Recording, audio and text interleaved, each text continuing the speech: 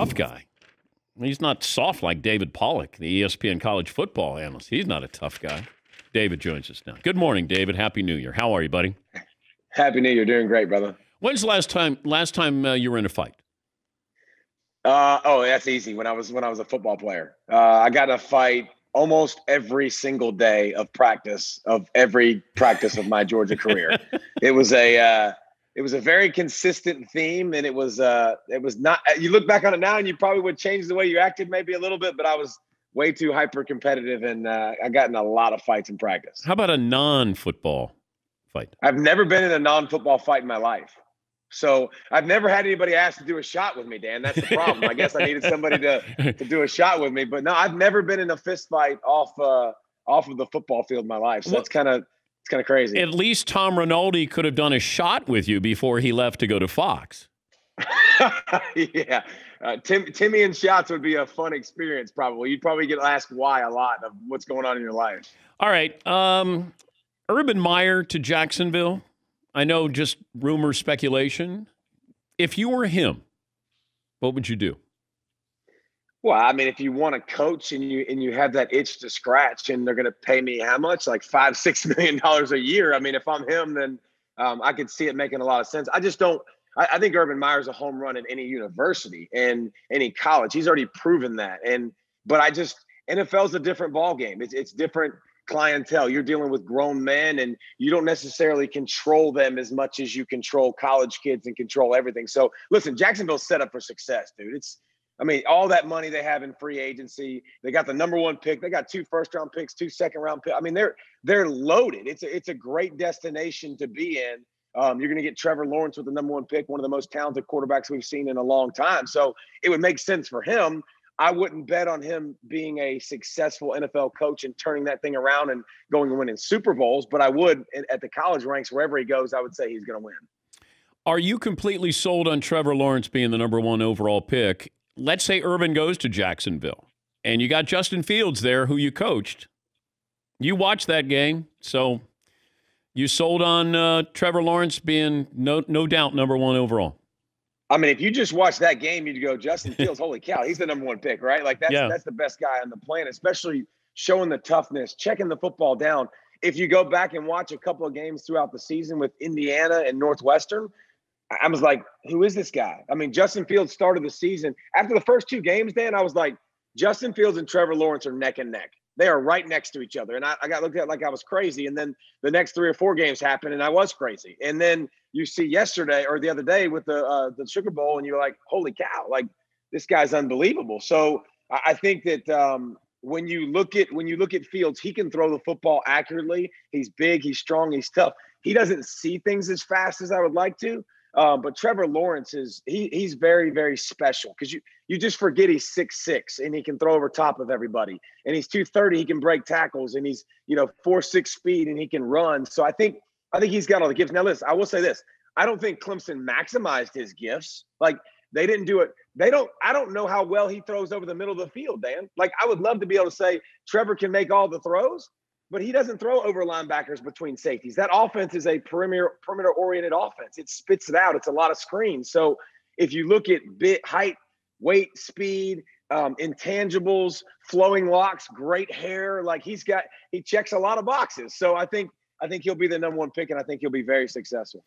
I had an NFL scout who watched the Notre Dame game, and he said the following: Notre Dame still doesn't have perimeter speed to cover. And that's the big issue here.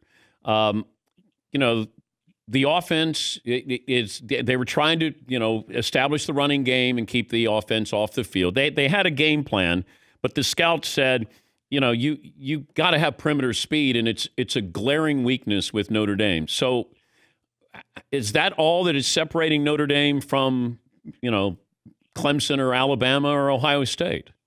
100%. That's it. That's all. Like when they got destroyed in 2012, Brian Kelly changed the way he recruited and changed the way he focused.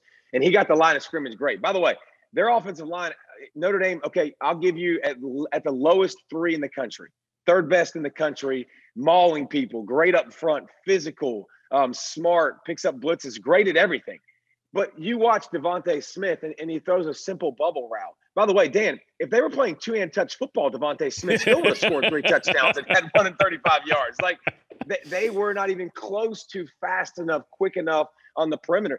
That's the missing components. They need speed on defense at corner in the skill spot. They need wide receivers that can go.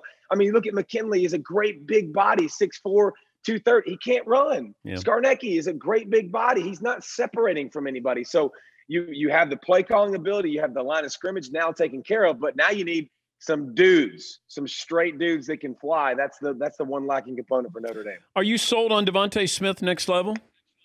Oh, yeah.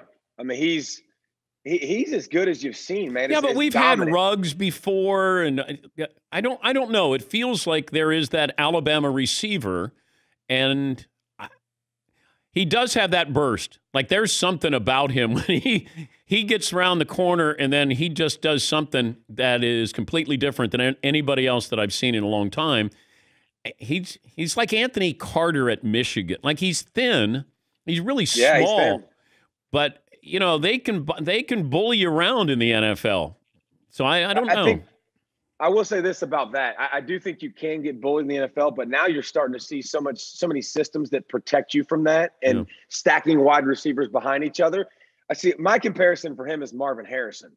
I think because his routes are exceptional. He's not big, but he catches 50-50 balls really big. He comes back to the football. He's great after the catch, and his routes are very precise. I wouldn't have told you that about Ruggs a year ago. I'll tell you, Ruggs can flat fly. He can run as well as anybody in the country, but he wasn't as detailed in his routes as a guy like Devontae Smith. Devontae Smith, I think, is a home run. Now, listen, Jerry Jeudy was too, but Jerry Judy's with Drew Lock in Denver. I mean, your situation definitely dictates how well you can be, but he's definitely a guy. He's a top 10 pick in the NFL, and I think he could do some damage in the right system. But I also wondered about this, though, David. When you're trying to assess, like Tua, you know, I see Tua with the Dolphins, and he feels a little exposed, whereas Joe Burrow, I was curious if he was going to be exposed not having those weapons in Cincinnati.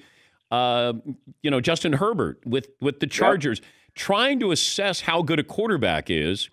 Like, I don't know how good Mac Jones is. I know that he's got a great running back. It got some open receivers there.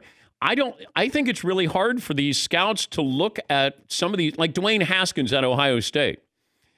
He had 1 year, and I could have hit some of those wide receivers, I think, in the game against Michigan. So I don't know how you can assess somebody for the next level based off of the talent around them.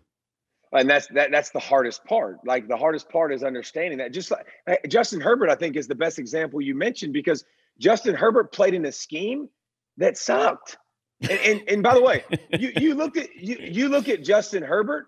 He is just like Trevor Lawrence, including the hair. Like, big, tall, strong, athletic. You watch him throw a football, and you're like, yeah, I'll take it. And then you watch the system and how it was built and how it was created, and you're like, no. This is an awful system. They don't let him play free. They don't let him be him and make those big-time throws, make big-time reads. He goes to the NFL and he kills. That's the hardest part, is comparing systems and what you're working with. I mean, you look at Tua.